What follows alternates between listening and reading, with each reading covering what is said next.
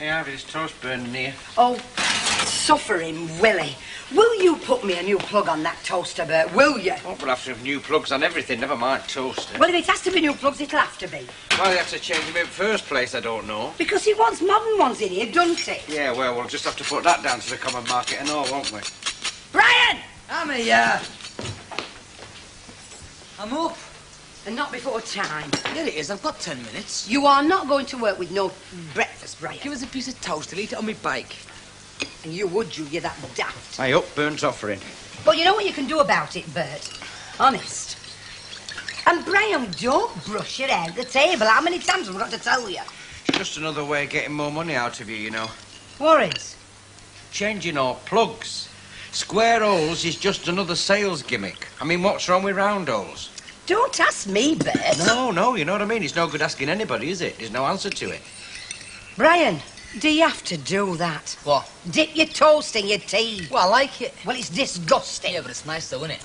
Oh, I've tried bringing him up. Right, well, I'm off. Here, you want to keep yourself wrapped up these mornings. You're only keeping me warm just till the mortgage is paid off. Look, we're here now, aren't we? And you're going to like it.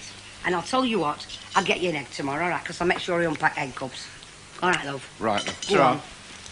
I hope you're keeping your eye on that clock, Brian. No, sorry for some, innit? Well, I'll tell you what, you stop at home with me and you'll see what graft is. No try. Hello, love. Come on in. Hello. Cheerio. Ta-ra. I won't come so close to him, Quid. It'll put you off. It'll put anybody off him where he dips his toast in his tea. Aye. Hi. You going to give us a lift to work? Yeah, right.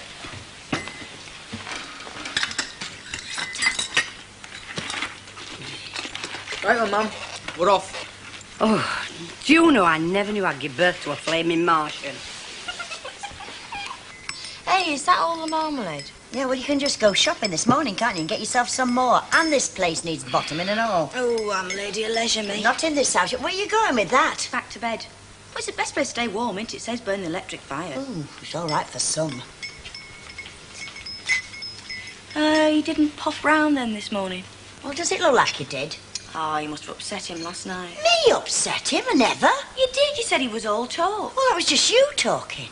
Oh, no, you can't put that one on me. He comes in here full of big ideas and you poured cold water all over him. It didn't seem like that, did it? Did it? What was he talking about anyway? Oh, well, how do I know? He must have had something in the back of his head. You'll probably never know now. Likely as not, never show his face again. Ta-ra.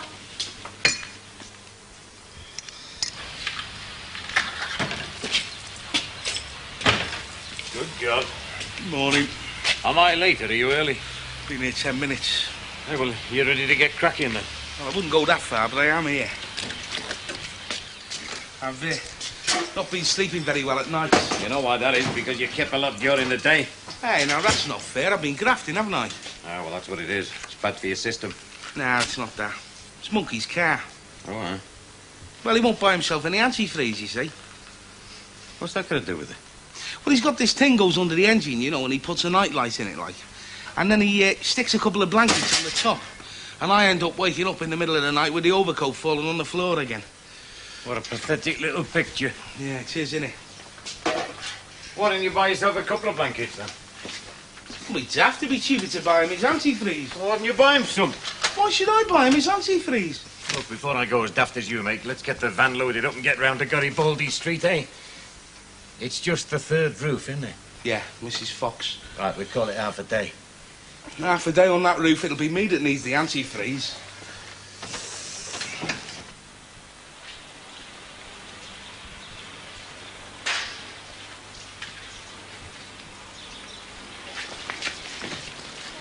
Your missus still on this singing caper, is she? Yeah, you know what it's like. Keeps her quiet. Have a funny way of singing, then. Yeah, dafty, but you know what I'm talking about. Hey, listen, if you give us a sub, we can go over there and give it a big hand. You're joking. It's cost me enough, that singing career of hers. Come on, it's nice money, isn't it? Oh, aye, yeah. Keeps her in these fancy showbiz hairdos, you know. Gives her glamorous ideas. Barely keeps her happy. Do anything to keep her happy, wouldn't you? Yeah, but don't tell her that, will you? Right, apart from the cat, is that the lot now? Yeah, I'm all set, boss. Should be a piece of cake. Oh, I don't feel sorry for you. Up there in this weather. Oh, don't worry, missus. The sheriff will be here in a minute. Oh, cheerful little fella, isn't he? Nice to see you happy in your work. Would you like a cup of tea? Warm you up before you start. Yeah, well, that would be very nice, love. Very nice, ta. Right then. I've got everything I need now. Yeah, not for me, thanks, love. I've got to be off, you know. People ought to be warned against you. Me fatal charm. You look like something out the Lady Killers, Ron. Just my old suit, so. What's it all in aid of? Little bit of business. Well, you can't be going to a wedding you've not got a buttonhole, and you can't be going to a funeral. Well, not with that anchor, you can't. Did she say she'd be long? I thought I just might catch her, you know. You know what time she takes her dinner? She'll be 20 minutes yet. You don't mind if I, Oh, feel free, you know you told me, yeah? Do you want a cup of coffee? No, thanks. Well, sit down then. No, it's all right. You're not even going to sit down? Well, to tell you the truth, it might be a little bit uncomfortable. It's the suit. I must have put on a bit of weight. Well, come on, what's it all about? Tell us. Well, you'll find out in due course, if you're still interested. You going for a job or something? Or something. Is that what you were on about last night? Well, no, I don't think I'll tell you. You didn't put much faith in me last night, did you? I didn't know what you were talking about. I still don't. I just thought I might see her before. Still, probably just as well that I don't. Look, tell her I called and that I'll call again before I go on, all right? Ron, Yeah. do you mind if I give you a bit of advice? Sure, go ahead. It's the hanky. It's a bit much, don't you think? You think? It makes into a bit of a dog's dinner, you know. See. Ta-ra. No chance, Stanley. No flipping chance. I beg to differ. I bet they're the banker. Look, it's either Belltown Warrior or Fair Domingo. I don't fancy either. I'm on this going. Oh, well, I've given you my advice. And your advice is good. That's why you're a rich man, is it? Well, I didn't exactly see you doping your holes now, Stan, did I? No. Is Mrs. walking in the back, Fred? No, she's away. She won't be back till this afternoon. I'll be busy then. Well, can I take a message? No, it's just that she wants me to do some tiling or something in the kitchen. Well, nick through the back and have a look if you like. No, not if she's not there, no. I don't exactly know what she wants. It must be a rough and ready job, otherwise she'd ask somebody who employs craftsmen. I beg your pardon, Stanley. Take no notice of him, Len. Somebody scoffed his porridge this morning. My porridge has been poached. As a matter of fact, he's turning out to be a very handy lad. He's picking it up, you know. He'll pick it up. Give us a quick Jill, will you? Aye. Just beat the rush. Two gins, one tonic when you're ready, Fred. One tonic? I wonder how Ivy's going on. Do you know, I bet she's up to there. Well, she's lucky in one thing, kid. There's not a lot wants doing in that house. Even so, moving, it's a terrible strain. Do you know we haven't moved from house we got wedding? Oh, we moved once. It was that compulsory purchase thing, you know. There's a fire station there now where we used to live. Even so, you'd like to move sometimes, wouldn't you? Because I'll tell you what, it's going down round our way. You just can't imagine uprooting somehow, can you? Well, she's not moved, spitting distance. Anyway, I think it was house she wanted more than home. Oh, of course. It's very contemporary, isn't it? Yeah. Hey, I'll tell you what, we'll get a couple of pies and we'll go down calling on her, eh? Do you think she'll mind? No, she likes showing people round. There you go. One tonic. Hey, and a couple of pies, love, to take out. Take out. You must be joking. Oh, go on. You know you fancy her. No, but she doesn't fancy me, though, does she? Oh, well, then just take an interest. That's all I'm saying. No, I haven't got the brass. I haven't got the big jag. And from what I hear, I'm about 30 years too young. Ah, and that's one thing you have got, youth. And it's an asset she might just begin to appreciate from what I hear. So go on, ask her out. She's very down, you know. No, I'm sorry, Elsie. I don't think even computer dating could get me and Susie together. All right, then ask me out. You're on. Chicken monkey, come on, buy us a drink. I will. Fred? Drink for Elsie. Yeah, boss. All side up. Ah, you cracked it, did you? No danger. Don't worry, it's all there. I haven't even had a pint out of it. It'd be your last if you did. Hey, where do you leave the gear? I left it down there. She was very good about that. I thought we'd have a shufty down the road, see if any more needed doing, you know. What are you doing, shifting the slates with your boot? Come on, get us a It's always a pint. pressure, isn't it? Fred, She's always give me the pint for it.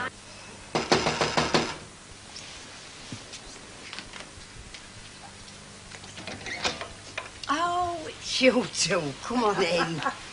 Hey, we'll just start with call and see how you're getting on. don't mind, do you? No, love, I just got my feet up for a minute. Do you know, you've no idea work in unwrapping things and then trying to find a home for them, you know. Oh, I can well imagine. Still again on, aren't you? Isn't it nice to have your little knickknacks round you? We brought some hot pies. Vera, I call that an inspiration, kid. You don't mind using your plates, do you? No, love. Come on, you're welcome. Get on in. Tell you what, you could put kettle on for it, Mary, again, will you, love? To give us a wit table, will you, look? Oh, Ivy, I bet you're going to be ever so happy here. It's got a feel to it. I know I will, look. I love it. That's because you've got a modern outlook. And you're Bert. Does he like it and all? Well, you know our Bert, kid. It'll start to show itself one way or another in about 3 years' time. Hey, we should have put these plates to warm, you know. But it don't matter, does it? Oh. One of you two are hungry, then? Well, we thought you'd have had something in. Well, I like that, Vera. Hey, we never thought. Well, you can start to think on your way back to Rovers, can't you, for yours? I dare say she's not run out. And while you're going, you can think it's about how you would never be so mean as to take your friend Ivy nothing for a dinner when she's been working hard all morning. Honestly, Vera, I'm very touched. I've made a list of some of the stuff you can get, mate. Get down there after they've had their dinner, eh? Right, boss. And when you've done that, get over to George Hargreaves, will you? He's got some scaffolding for us. It's all go, innit? I presume I can take the van. I mean, I don't have to carry the stuff in my pocket. Aye, go easy with it, will you, mate? That needs tender loving care of that van. Now, look, there's the list. Tell them I don't want any gash and don't be all afternoon. Right, boss. Hi. The boss is in there if you want him. Is he?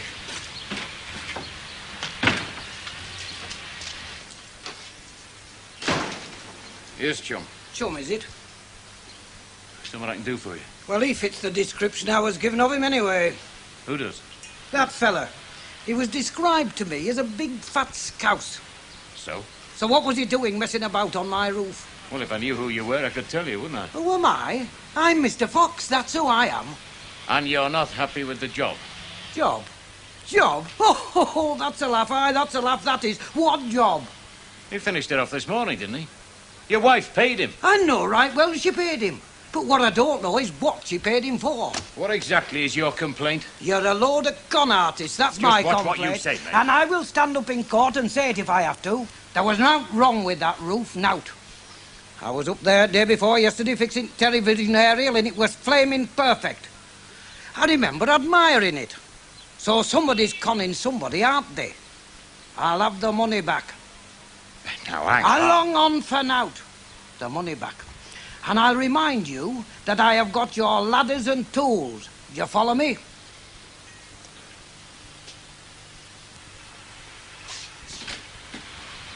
Eddie! Eddie!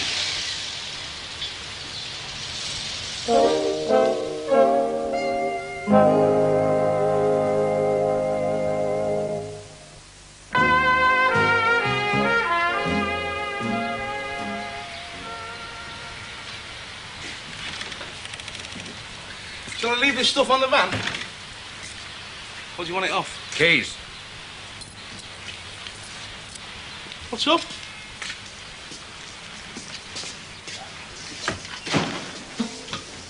I had a fella in here a couple of minutes ago. Did you see him on the way out? Oh, that fella, yeah. Name of Fox. That ring a bell? Garibaldi Street. He wondered what you were doing on his roof. There's nothing wrong with his roof. It's perfect. That's what he said himself. Well, they are. What's he going on about, then? He was up there a couple of days ago. He said there was nothing wrong with it. Hey, now, hang on. There were 2 or 3 slates gone. What do you do? Tap him with the hammer? Kick him with your boot? Now, look. There was that much batten rotten. I put new batten in and everything. I was beginning to think. Myself. 3 on the flaming trot. Oh. Look, I showed his missus, didn't I? He was up there 2 days ago. He said there was nothing wrong with him. Well, how would he know? What is he, some sort of expert or something? You just picked the wrong flaming fellow this time, haven't you? I mean, he's only a clerk, I know that. Well, they are. He's a clerk. Only a clerk in the Borough Surveyor's office, isn't he? He knows enough to know what he's talking about. Well, he's talking through his wellies, then. Don't start that with me. You're off the job. Oh, hey, boss, I don't think you're being very fair there. I built this firm up on goodwill. You've just cost me a cartload of that. Look, I've been grafting, haven't I? It's not good enough for me. It's 30 or 40 quid to you. I had to pay him back, didn't I? Well, that was daft, that was. He's got the flaming ladders and everything else. You've landed me right in it this time, haven't you?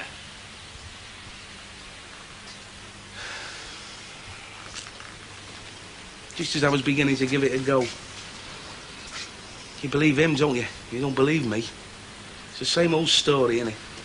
You're not the easiest fellow to believe. Look, you can't have it both ways. You can't say I'm conning people and then tell me that people don't believe what I'm talking about. I mean, I showed his missus, didn't I? I took her over the road and showed her the slates. There was 3 in the gutter and 2 hanging askew. That's no good arguing the toss. Well, I'd have argued the toss if I'd have been here. Well, you weren't here, were you? Yeah, and you went up on that roof, no? But he was. He says he was. He's conned you. He's the one that's going round conning people. He's playing on the fact that he works for the Borough Surveyor's office. He knows you've got to keep in with them inspectors and that. He's conned you. He's just got the job done for flaming nothing. What was up with those slates? How do you mean? What was wrong with them? Well, I don't know. They were all like grey powdery round the edges, you know, where the nail is. You could do that with them. I don't know what makes them go like that, but that's the way they were. Well, yeah, the water lodges under the slates. And then there's the frost. Breaks them up. What the hell? We've had enough frost, haven't we? He's probably dislodged them himself, didn't realise it. They probably came down at night. Yeah, well, you gave me the right answer about the slates. It's just about a toss-up, isn't it? Just. All right, go and get the flaming ladders. Oh, and give us a pack of them rollers, will you? Yes, the wire ones or the plastic. Plastic. May as well do myself up even to watch the television. Why don't you come down to Gatsby? Well, can give it a miss for a bit, I think. Don't blame you. Wouldn't go myself unless they paid me. Mind you, it's just as well that they do. Here, show your frock. Oh. Honestly, it's lovely. It'd suit you. You're the same colouring as me. Yes, it will. Oh, it's a knocker. Hey, what do you think? Oh, give it here. Hey, watch it. I need that for tonight. Oh, isn't it lovely? Doesn't it fall well? Yeah.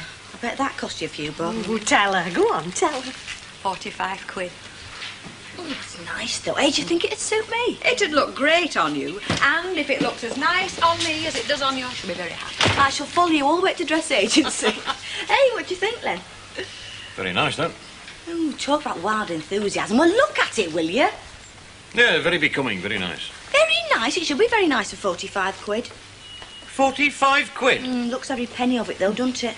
God, blimey, why didn't you just sew £5 notes together? How can you afford that on the dole? I wish I could. It's not mine. It's 45 quid?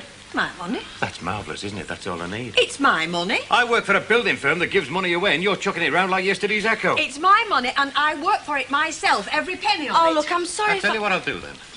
You look after your money if you're capable, and I'll look after mine, and we'll see how we go on, eh? You're late, Chuck. Hey, you'll never guess. What? I only went to the wrong house, didn't I? You never did. I did. I was just turning the corner of our street before I realised. The street that was, you know what I mean? You're daft. Hey, I've got something for you here. Oh, that's nice. What is it? A thermometer. There in the middle, look. It's supposed to be the wheel of a ship, like. Oh, can you see that, girl? Very nice. I thought it might look nice on the mantelpiece, you know. Something for the new house, like. Oh, you little love, and you've been out and bought it specially for me? Well, I didn't exactly buy it, no. One of the apprentices made it, but I give him a couple of bob for it, like. What apprentices? Yeah, the firm don't mind. You see, all the apprentices have to do a job like that to get the hang of that indexing head. That's what the spoke's going, you see. Yeah. Are you any wiser? Not a lot. It's very nice, love, thanks, though. Aye. Hey, up. They got you skivvy in again, have they? Well, Ivy's taken me on as the new housemaid, haven't you? Well, we are going posh. I'll tell you what, I don't know why you just don't get wed, you and our Brian. Then you'd have job security, wouldn't you? What's up? So, if you hear screaming from next door like someone being murdered with a hammer, it's someone being murdered with a hammer. Aye, well, there's nowt new under the sun. Which was murdering which? Him murdering her. Oh. Any special reason? Yeah, she spent 45 quid in a frock. Oh, I've known him go berserk for less provocation. It's a nice frock, though, for a stage appearances, you know. Yeah, I don't suppose it was the dress or the 45 quid that upset him. I suppose it was flitting to the nightclub every night that really got him riled. Oh, and you know you were riling Ron last night? Well, I didn't tell you he came round here today. Did he? Dinner time. I would have told you, but he didn't come back. Well, he was only at the Rovers. Well, he didn't stop long. Hey, he was all dressed up, though. Was he? Suit and everything. Snazzy tie, hanky in his pocket. But I told him to get rid of that. Made it look like something out of Burton's window. Oh, what was all that in Ado? He didn't say, but I think he was going for a job or something. Oh, you don't think he's really giving up the cabs, do you? He didn't say, but I think it was something like that. Ah, yes, well, our Ron's a dark horse, isn't it? Oh, that'll be him then. Nice to know he's not gone off me permanently. Oh, hang on. I'm not decent. Oh, get off, we've seen you before. Hello, come in. Ooh, suits you. Excuse me. Would you like to stay for a bite? We've got a spare place. Scales out. Wouldn't mind. I heard you called round. Yes, looking like the Northern Regional finalists. All got up like a dog's dinner. I said last night, didn't I? No. I said I had plans. You didn't say what? You know what they say about chickens. Come into the kitchen and tell me. Well, I have applied for a position. Oh, yeah? You see, I got to the stage in life and I thought to myself, what you need, boys, a little more comfort, a little style. Two things you never get on the cabs. Oh, well, tell me where you're looking. Because the two things I've always wanted are comfort and style, and I've never found them. And then I thought the first thing you need is money. Now, where am I ever going to get any money? Answer, short of winning the pools, no chance. So you've got to find those who've got the money. And so? You move in with them.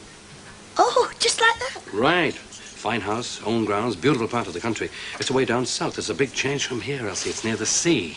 60 quid in my pocket after deductions and the use of a jag 1 day a week. What the hell are you talking about? I'm talking about being a chauffeur. A chauffeur? That's a nice number.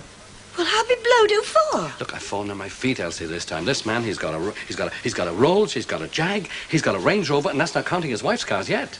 Oh, where did you find him? Oh, he's a fella who made his money up here. Now, he lives down there, but he likes to come back up here occasionally, and he likes somebody who knows Manchester really well. Oh. And you've got the job? I have. I saw him in the Midland today. You'll do for me, lads, he says. Oh, well, good for you. Hey, will you have to wear a uniform? Yes, big calf the works. Hey, Ron, I'll have to see you in that, won't I? Hey, I hope you will and all. You see, Elsie, there was something I wanted to talk to you about. What they really need...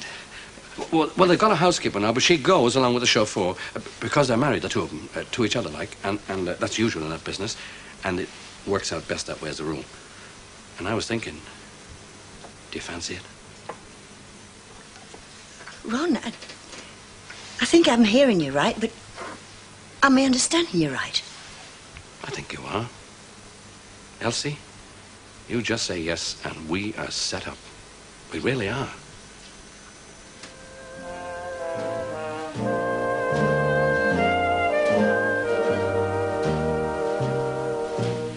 Corrie's back at 6:30 tomorrow on Plus. And don't forget the Saturday special, charting the dilemmas of Deirdre.